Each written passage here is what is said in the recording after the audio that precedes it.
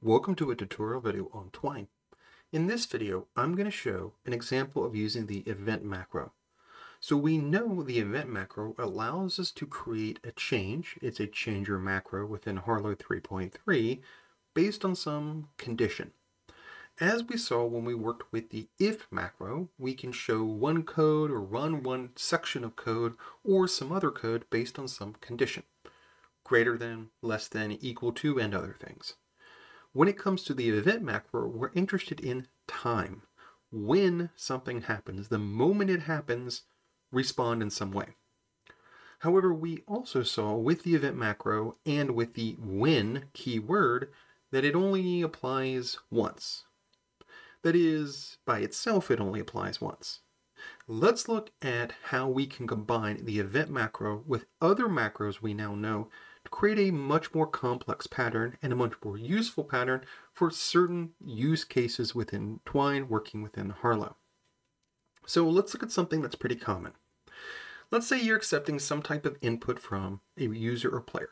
You're having them enter their name, enter a password, or something like that. Now, potentially they could enter anything from no input at all to complex or potentially even offensive input. Usually you want some way to filter that. You want to respond to their input in some way.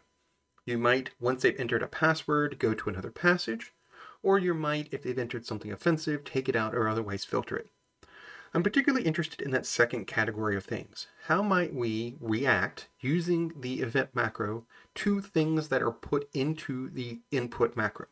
So remember, when we use the input macro, we bind or to bind to some existing variable. This means that when the data changes in the input macro, it also changes in the variable at the same time. Using this knowledge, we can combine this with the event macro. So what's going to happen is a user or player is going to insert something, type something in the input macro. As they do that, if there's ever a moment when the input matches something that the event macro is looking for, it's going to respond.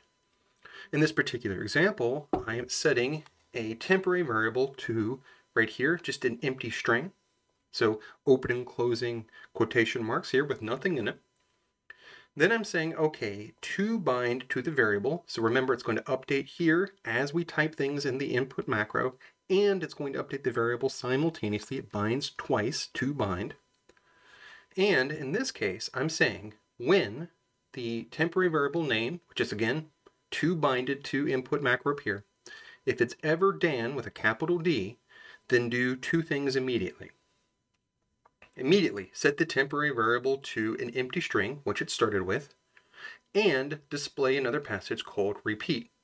Now remember, the display macro includes the contents of one passage and another. So we're saying go grab the contents of the repeat passage and put it right here. So this event's going to run one time, and then it's going to display something. It's going to display repeat. Well, what does repeat have? Repeat has the same thing it just had. Repeat says, hey, the contents of this passage is the event when the temporary variable Dan, or temporary variable name is Dan, set name to empty string and display repeat, which is currently what we're looking at, repeat. So this has the effect of anytime the word Dan appears with a capital D, the variable will be reset back to its initial value right here, initial, and the passage repeat will be shown, which resets the event. In other words, we're creating an infinite series of events. So anytime the first event happens, it's replaced with the next event, which replaces itself with the next event, which replaces itself with the next event. Or we can keep on reacting to the same event instead of just reacting one time. Let me show you what this looks like in practice.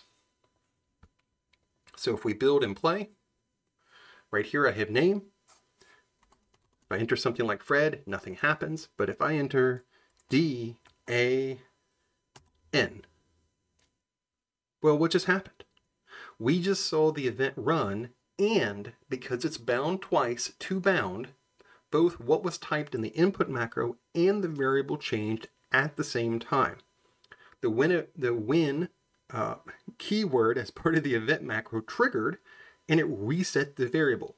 Because the variable was tied to the input macro, it also got changed, and the event got reset. And so this got run over here. So let's do it again. D-A-N, reset. But if I'm very clever, D-D-D-A-N, it's not the same. There's a more complex way to do more advanced filtering, but at least in this case, you can see how it's done. So this ever becomes Dan by itself, it's immediately erased and reset. Because over here, the event macro is looking for that exact thing right here. This exact thing, capital D, lowercase a, lowercase n. That ever occurs, change the value of the variable, display repeat, which was what happened the first time, and now not every repeat time repeats being called over and over, or being displayed over and over and over and over again, as long as we need it. But this only comes about as a pattern, and a potentially useful one for many people, as a series of different interconnected concepts we've seen within Harlowe. One is getting input from a user as part of the input macro, and it's the use of the toBind keyword. So because we are bound not only to the macro but also to the variable, as the variable changes as a result of typing within the input macro, then it changes the variable as it goes. At the same time, the event macro down here is checking for when something happens. This is combined with the display macro down here to display the contents of another passage, repeat, which has the same contents of this last line, which is then repeated and repeated and repeated, replacing itself each time over and over and over again. So even though the event macro runs one time, we can, with knowledge of how the display macro works, combine it to replace itself, and replace itself, and replace itself, and keep on running as long as we need. Now, ideally, we would not want it to run infinitely, and we would have some other additional event if we typed in the correct password, or potentially a player or user clicked on some type of link to send them to another passage, just so we're not running it all the time. But it's still a useful pattern, again, combining the event macro with the display macro and thinking of how binding works between variables and input macros within Harlowe 3.3. Thanks for watching.